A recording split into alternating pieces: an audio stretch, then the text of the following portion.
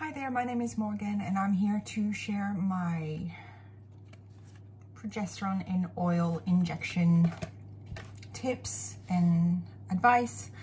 Not that I'm a pro, not by a long shot, but I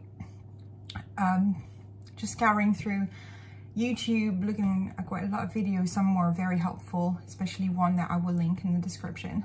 But I have gathered other pieces of advice on the internet that made just a huge difference for me in terms of not having lumps and knots and making this process as pain-free as possible. And I figured I will compile all the tips that I now use on a daily basis and share them with my fellow aspiring mamas and IVF ladies. So the first thing that I've learned, and that's from one of the nurses at the clinic, is to not ice the area before.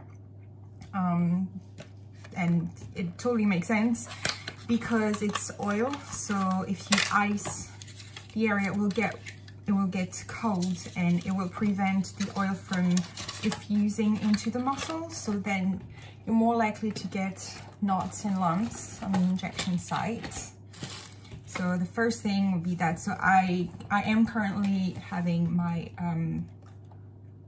hot compress working its magic. In the meantime, I'm gonna warm up this oil. I tend to warm it up either in my hand, under my arm, while I prepare the syringe. I noticed that it doesn't need to be there super long. And I'm going to show you why in a moment. Anyway, so I've got these ready. I'm going to have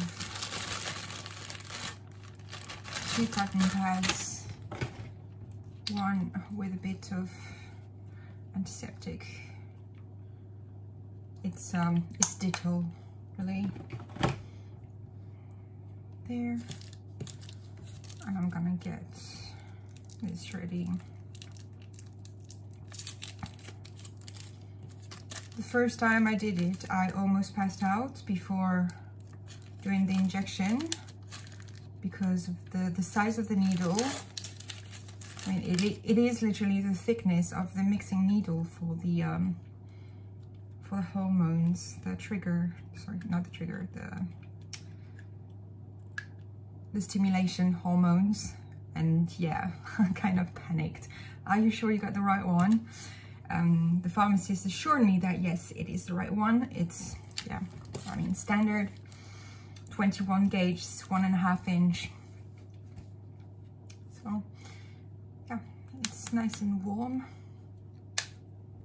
So open it. So I know that most videos I've seen around here, they're US ones. Here we have the Prontogest, which is already dosed up, so we just have to get everything from the vial. Now a little trick I found is tapping it, pulling back a bit so that I have a bit of oil gathering inside the tip, so when I pull it back, it just like comes back down. It's just to avoid wastage. I don't know if it really makes a difference, but I'm a bit peculiar about that. Anyway, so that's an air bubble. And that is, there you go. So I had the little drop here. So it means it's ready. I'm just gonna pop that back on.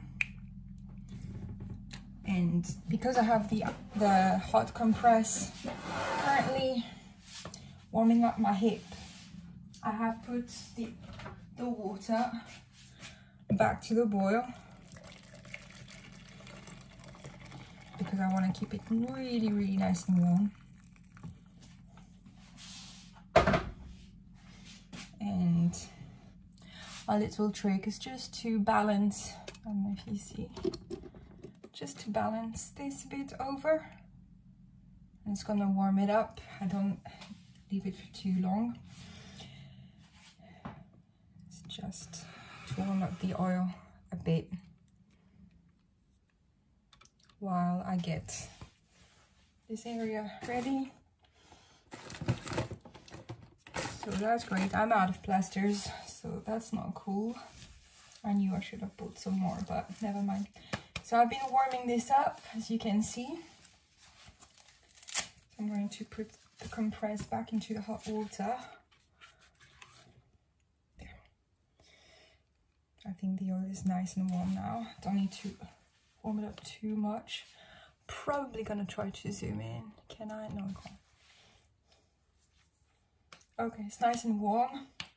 The next bit is to try and find, I don't want to do it too much on the outside. I find that I get more lumps here. So I still have a little bruise from a couple of days. I must have popped the vessel when I did the injection, so I don't want to go in there. It's a bit tender here, maybe there. I think once I found, yeah, a trick that I found from, it was Chelsea Hansen, is if you're not sure if the area is the right one, is to move your leg like this and feel your muscle. And if you feel your muscle, then you're in the right place, because obviously, you know, you're in the upper quadrant. As my nurse explained to me as well, is you can go further back towards the inside as long as you don't get into the center, and you can go a bit further back around the side, further around the side. So it doesn't have to be, it's not such a small area, because if you do have, I know when they circle, then circle quite a small area, but the problem is, if you get a knot in there, then you know the next day or even 2 days later, it's not going to be completely gone, and you're not going to be able to inject in the same place. So just try to move a bit and you feel your muscle. So I'm assessing it, and I think here is right for today. So here we go. I'm just going to wipe a bit with Dettol. All right, now the nitty-gritty. That is always the scary part. I don't know why, it still gives me anxiety. I know it's not going to be painful, but I don't know, I always freak out a bit. So it's like I put it where I want it, and then I go 1, 2, 3, breathe out. Now a thing that I've found out is, and is genius, is I push a little bit in and I twist it a bit. It doesn't hurt. Push a little bit of the product in, twist it, push a little bit of the product in, twist it again, and push the rest. 1, 2, 3, 4, done. That's it. The reason for the twisting, and like I said, I think it's absolute genius, is you see the shape of the syringe. When you put it all in one place, it actually stays in one place, whereas this way it goes around. And now it's gone for a nice little massage. That's the thing that I notice.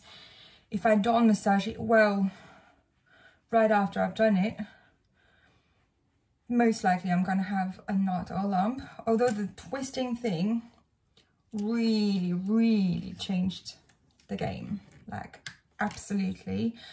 I don't get half as many lumps and knots as I did right at the beginning, but the massaging, so as you can see, I just massage with the cotton with Dettol, and I put the other one on top, just so I don't sting. Dettol smells quite strong. Usually I would put a plaster. As I say, I forgot to buy new ones, so I'm going to leave that a little bit alone, and I'm just going to stick it with tape, surgical tape. Just get another small cotton pad. I do get a little bit of bleeding, but sometimes, you know, just hit a vessel and don't realize, and then it bleeds a bit more, but that's okay. So leave it here. I'm gonna keep massaging a little bit. So, massage. I tend to move my hip as well. I have no clue that actually helps. But it makes me feel good about myself. And yeah. I don't feel like I need to massage it forever. Just like a couple of minutes it's been. And then now I got my very, very nice hot compress heat pad. Just trying it. And I'm gonna pop it against and massage over the compress to help diffuse the medication into the area.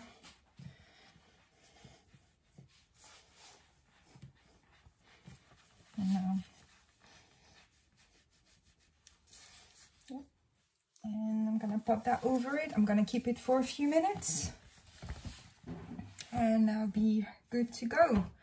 And with these things, I assure you that I will not get any knots or lumps, and if I do, it is going to be minimal, very, very small, nothing like the first time I actually got myself a proper lump that I could barely lie down on my side. It was like really sore, really painful. And since I've gathered all these tips and applied them, pain no more, and I can actually sleep at night. So anyway, I hope that was helpful. If it was, then great. Like I said, there are so many videos out there. It's very hard to sort through them. Everybody's got different tips and techniques. I'm just trying to compile the ones that I think work the best for me and that were recommended by the fertility nurses. They've been doing this for quite a few years. I think they know what they're on about. And also I think it's interesting to have someone else just showing how to do it by yourself, because there's loads of videos out there where the husbands do it, and we're not all fortunate enough to have husbands working 9 to 5. Like mine works in hospitality. He's pretty much gone from 10 up until 12, so I can't wait on him. So I have to deal with this by myself, and you know what? Hasn't been that bad. So that's it. Good luck. I hope everything goes well with your treatment. For my part, things are okay. I had a scan today, but we had 2 embryo transferred. It was 3 weeks ago. They have both implanted. One is doing pretty well, the other one is a bit behind. But I'm also having struggles with my immune system, so I'm under heavy medication to control that, so that my immune system does not reject the pregnancy. So it's a bit of a roller coaster ride, because some days the bloods are good and some days the HCG is not going up as much as we would like them to. So yeah, it's a bit stressful. At this point, I have no clue which way things can go. Can go either way. It's still very early on, but here's hoping. So sending all sorts of hope and baby vibes to everyone out there. I hope to get some back. Okay, bye.